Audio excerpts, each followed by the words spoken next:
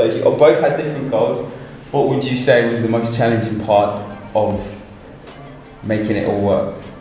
I think we started off trying to adjust the meals so they would work for both of our goals, and we kind of quickly realised that wasn't gonna work out, because also we're trying to manage obviously Myra's diet. You know, toddlers are fussy. There's all sorts of factors. So for your main period of cut, Mo's really done a lot of his own food, and then there's certain things that I've cooked that he can like participate in, other things he couldn't really.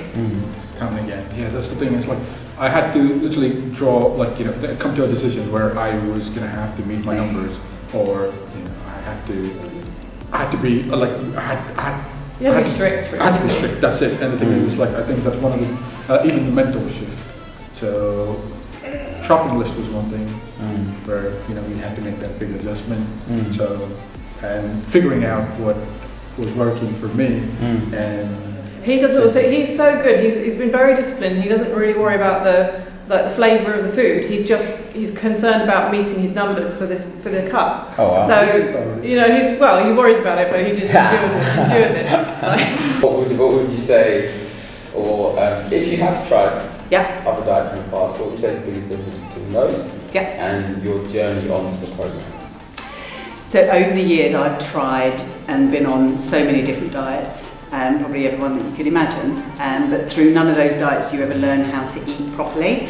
You just eat what they tell you to eat and don't figure things out for yourself. The program, what that's really helped me do is understand the importance of having fat, protein and carbohydrates in my meals, and the importance of when to eat those meals to give me the energy to be able to do the workouts. I would say, as I was at the beginning of the process, it was quite hard for me to hit my protein levels because I was a vegetarian, was a vegetarian for 10 years, and so I made the decision to go back to eating meat, and that really did help. It helped to increase that protein level, which then obviously in turn helps to build that muscle mass. So that was a big decision to make, but I made it because I wanted this process to be successful, and it did make a massive difference. So I'd say that the process and the plan and the program has just really taught me to understand how I need to eat, and how I need to eat for me, because one size doesn't fit all. So how would you say you're eating from just having a operation and obviously being in lockdown to where it is now? What would you say has been the biggest change? Well, from when I had the operation to actually when I started the program, I actually didn't change my eating habits at all. I just carried on what I was eating, and if I wanted to get up in the morning and have a milky latte and 3 digestive biscuits, I would do. Probably hiding behind the fact that I thought, well, I'm training so I can do what I like. Not realising that, you know, weight was just gradually creeping on and on and on and on, and then you don't realise. And then when I saw the, obviously, they advertised the program, I thought, well, I'll have a look, see what it's all about. Obviously, every time somebody comes out with a new diet or a new program, everybody's going to be sceptical, but I thought, well, I'm going to go in with not being sceptical, I'll just have a look, see what they've got to say. Went in, I jumped on to the in-body test, and I was shocked at where I'd gone from to where I ended up being pre-operation to post-operation, how much weight I put on. It wasn't so much the body weight I was concerned about, it was the body fat, and it was a visceral fat, which obviously you can't see. It just that was my two major concerns. And then obviously when we sat down and looked at it, and then we decided, well, let's look at your eating habits, and then we changed that, and then from that point on, I just cut out all sugars, majority of sugars anyway, and obviously not being at work, not being going out as much, obviously wasn't drinking anywhere near what I started drinking before, which was a big help. And then I went, after I think about 3.5, 4 weeks, I went training, and then I had like a Marks and Spencer's chocolate cookie, had half of it, and I completely bonked out. I had to go, seriously, I went home, I literally laid on the sofa, I was like zombied out for an hour and a half, fell asleep, because the sugar just absolutely smashed me to pieces. So I was like, that can't be good for you. So then that obviously gave me another kick on to try and push harder with trimming down any of the excess stuff that I shouldn't have been eating. What would you say, so I don't know if you've been on other diets and stuff before, but what would you say is the biggest difference from the program to say, okay, a 30-day fat burner challenge or like a short? Well, what would you say is the biggest difference?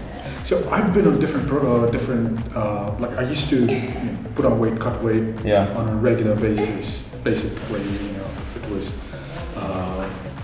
any not really competition, but something small scale that I was participating in the past.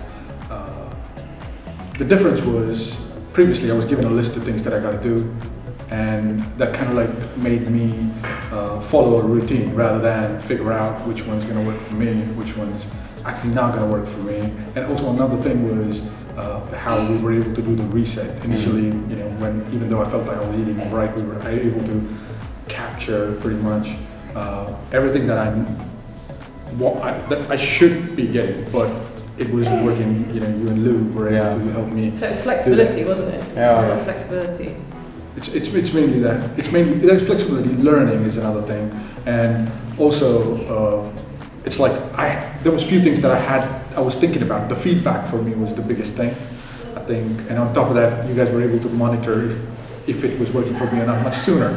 If I've done it like in my previous experiences, what I've noticed is usually this takes me a much longer time.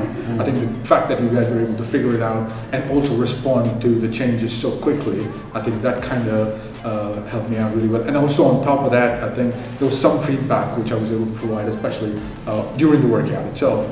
Especially sometimes I was able to tell Lou that I was feeling a little weak or something like that, and then same with you, and you were able to give me a correction on what I was eating, and I think the speed of the result was really high, mainly from those two.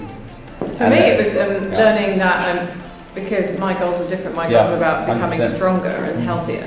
So for me, it was learning that snacking is not a bad thing. Like a lot of diets will tell you, don't snack, don't eat this, don't eat that. Whereas what I learned, a big thing for me was if I eat well in the morning and I have a good snack mid-morning and a good early lunch, I'm much less likely to reach for the bad things in the afternoon when you have that like 3 o'clock or much less likely to reach for the sort of sugary things to keep me going. So actually learning that eating more at the right times and eating the right things is really good. I can train a lot harder and train more times a day. I think from the cardiovascular side of things, it's gone through the roof, rowing, skier, that sort of stuff. And before I couldn't keep up, before I couldn't stay at that pace, maybe because I didn't have the mobility in the hip and because I was heavy. But now, obviously, being lighter, having the improvement in cardiovascular to push me going, I'll be able to train that more because I'm eating the whole foods, the right foods, to allow me to train more. And final question, what would you say are your biggest takeaways from the 6 months? So what have you learned you say you're going to implement now into your lifestyle, your training? People say, the program will be a lifestyle change, and then after that you'll just fall back into your old habits. I think, me personally, now those changes have happened and I've been doing it for 6 months, that cycle is broken. So to me now, eating my breakfast I eat and lunch and dinners I eat, that to me is the norm. Yeah, I mean, I have had the cheeky biscuit here and a bit of chocolate there or whatever. But that's, I'm not a monk. I'm not going to, and if I want to go out and have a glass of wine or a couple of glasses of wine, or if I want to have a bottle of red wine, I'm not going to have a bottle of red wine. I'm not going to, I just means I'll train that a little bit harder the following week. But the sustainability of this, I think, works for me. Because I've had days where I've, not eating 100% correctly and whatever, but my weight hasn't gone flying back up again. It's come off, stayed off, come off a bit more and stayed off. So for me, it is a complete lifestyle change and it is sustainable. Whereas some people you've got these mad diets, like the keto diet or whatever you want to call it, people go back to a normal lifestyle, normal diet, or just normal way of living, and they just balloon again. With this, I can't see it happening, to be honest. I think that's the biggest takeaway, that it is sustainable. Long term. So, let's look forward, say, 6 months to a year down the line from today. What would you is it something you're going to carry on doing, or are you going to continue to build on what you've done? What are your goals moving on from now? When you've learned over the last 5 months about yourself, the way you eat, what you like to eat, and also about how the correct way to eat for obviously training and trying to live a healthy lifestyle. What are your next steps and plans?